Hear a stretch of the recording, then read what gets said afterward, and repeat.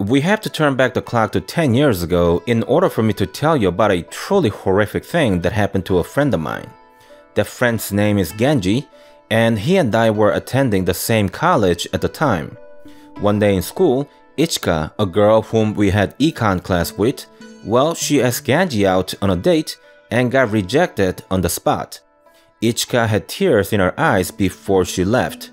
She was notably upset and embarrassed of the situation. I asked Genji why he rejected her, and he told me something totally unexpected. Turns out, Genji actually liked her. He rejected her because of his own personal issues that he was dealing with at the time.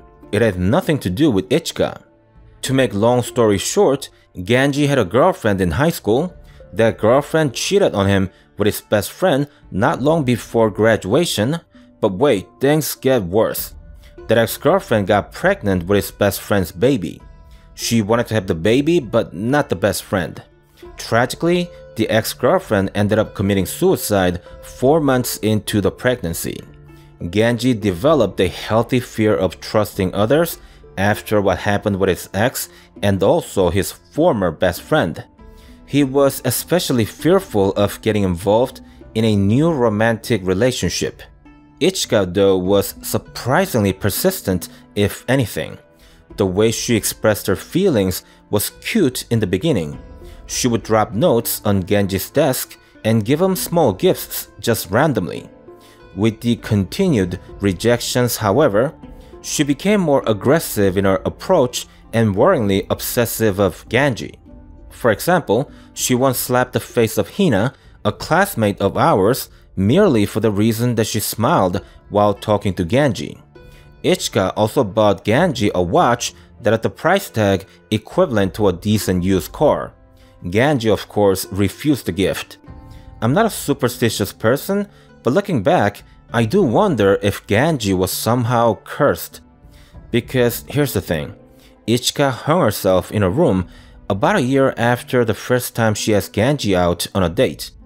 Genji was later investigated by the police and as well as the campus security because of a note Ichika kept in her pants pocket. The note read, "I'll wait for you in the eternity that is the afterlife. We'll be together forever in due time." It didn't take too long for Genji to be cleared of all suspicions. I mean, it's not like there was any to begin with. I think the investigation was more of a formality due to Ichika's note implicating Genji indirectly for the reason of her suicide. Nonetheless, Ichika's death had a huge impact on Genji. He first stopped coming to school, and then I heard he locked himself in his room after the investigation had concluded. I went to his place several times, but he refused to even acknowledge that he was in his room. He was trying to avoid the entire world. A few weeks passed when Genji had called me for the first time since the incident. What I can tell you about the conversation is that there was none. I couldn't make sense of what Genji was saying. All I could understand was that he was being punished and that he deserved all the pain that she was inflicting on him. Yeah, he said she was inflicting. She. Later on the same day, I met Genji in person and he looked like he had been through hell. Right away, you could tell he had lost a lot of weight. Genji literally looked like a skeleton with a thin layer of skin covering his insides. To say that he looked terrible would be a major understatement. I didn't get to speak to him for too long. He told me that he wanted to see me for one last time and that he missed being able to live like a normal person. He wished that he could go back to his old life for just one day.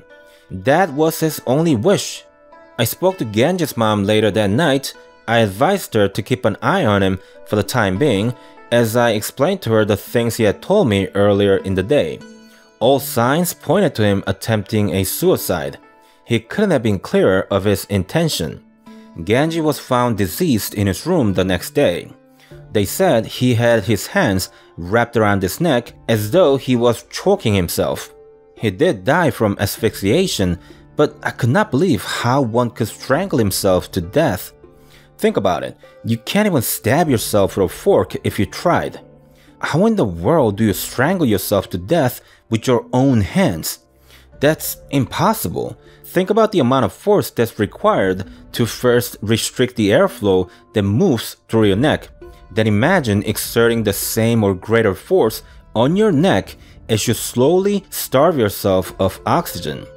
Even if you could do that, you will pass out before dying. More importantly though, it's just not humanly possible to be done to begin with. There definitely had to be more to Genji's death than a plain suicide. Everyone knew that, but no one wanted to speak of the other possibility. I forget about Genji for many years until I drove by his place this morning. I have many good memories of Genji, but sadly, all I remember of him is the tragic ending of his life. Genji was a good guy, and he had done no wrong to either his ex-girlfriend or Ichika. For that, I really hope he's in a better place. Rest in peace, my friend.